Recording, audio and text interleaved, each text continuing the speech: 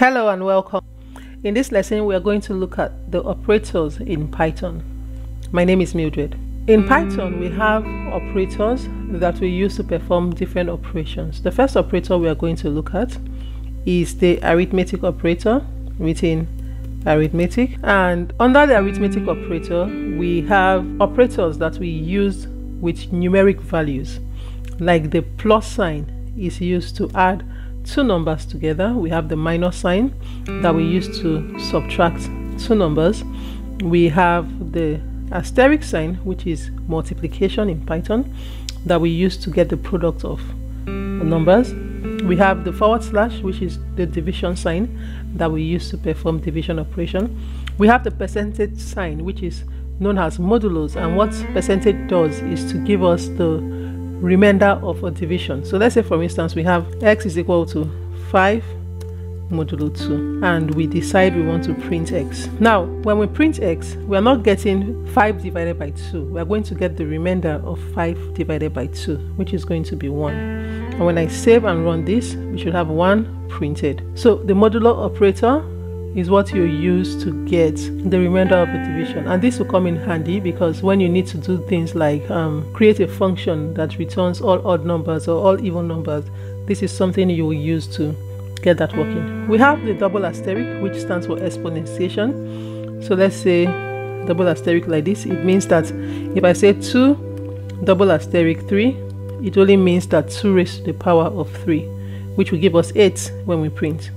So let me just say print 2 raised to the power of 3, and if all is well, I should get 8 printed out. We have the floor sign, which is indicated by double forward slash, and this rounds the results down to the nearest whole number. So if I say 3 divided by 2, what this will do is that it's going to print out 3 divided by 2, but round it down to the nearest whole number.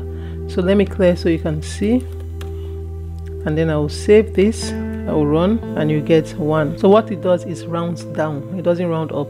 So these are the arithmetic operators that we have in Python. In Python, we have other type of operators that we use to assign values to variables, and we call these the assignment operators. You have seen that we use equal sign to assign a variable. The equal sign is used to assign a value to a variable.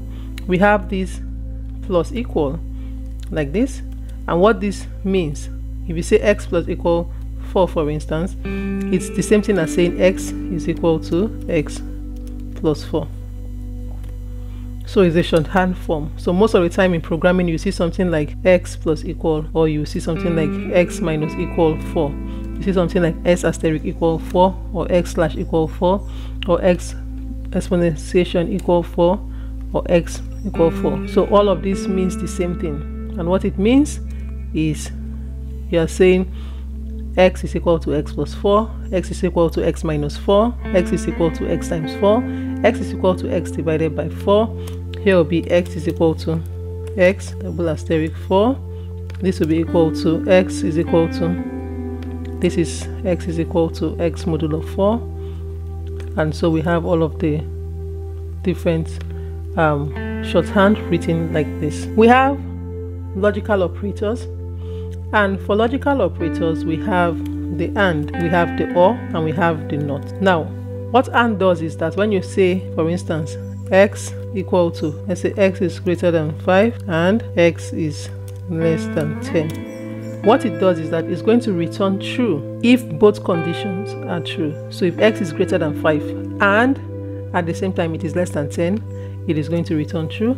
Otherwise it returns false. If we have the or operator here, it means that if either part of the operation is true, return true. So if x is greater than 5, it will be true. If x is not less than 10, it is still going to be true because you use or, so it's either or. We have the not, which just reverses it. So if we say, for instance, I want to say not this, so it's going to evaluate this, and it's going to say x is greater than 5. So let's say x is equal to 6.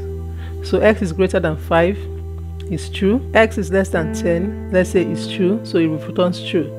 Then you say not true will now be false. So not just reverses what the answer evaluates to. We have something called the comparison operator.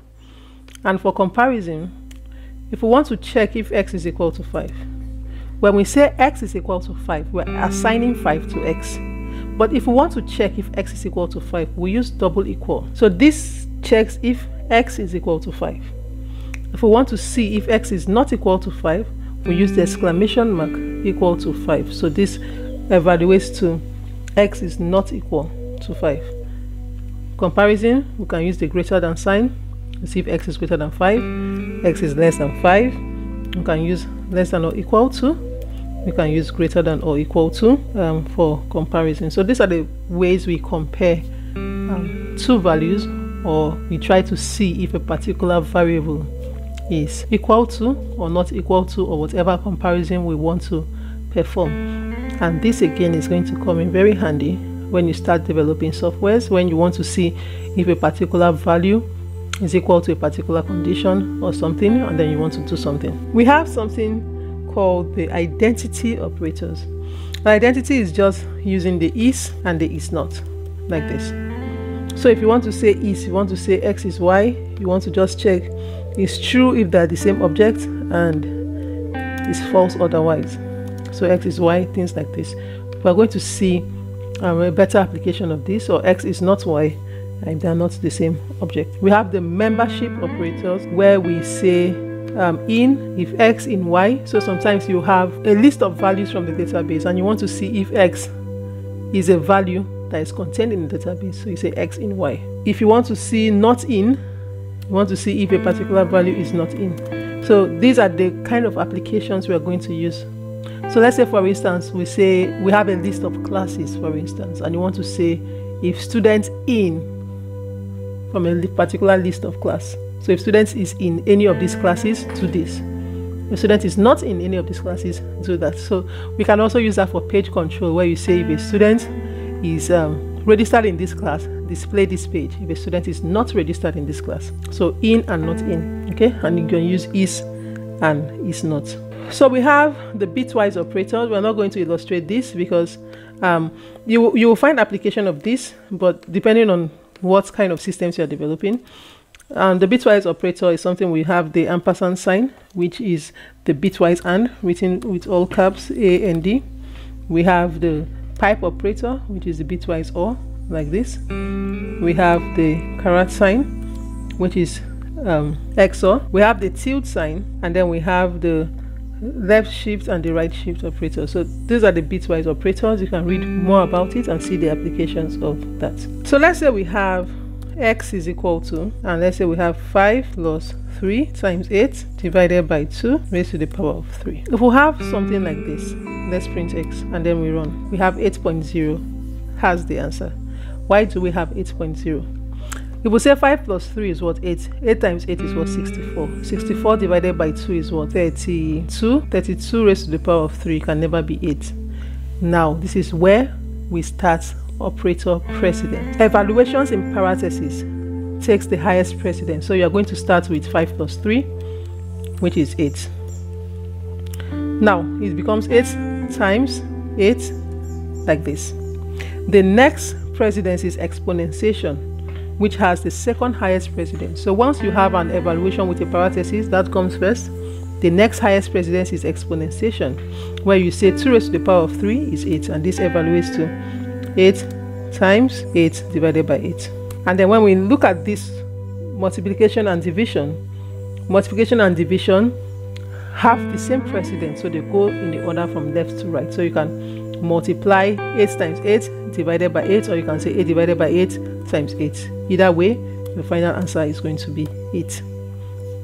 In Python, parentheses has the highest precedence, followed by exponentiation, followed by the unary plus, minus, and bitwise not, followed by the multiplication, division, floor, and modulus operator, followed by the addition and subtraction, followed by bitwise left or right shift, followed by bitwise and, then bitwise XOR, then bitwise OR, followed by the comparison, identity, and membership.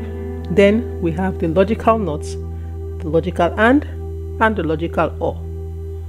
Logical OR has the lowest precedence.